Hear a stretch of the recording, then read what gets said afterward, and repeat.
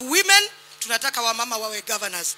But more importantly, hiyo meza yenu iko not gender sensitive.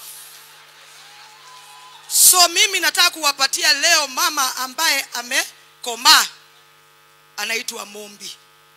Sisi tumepeana Mombi akae kwa hiyo meza, na Mungu awabariki sana.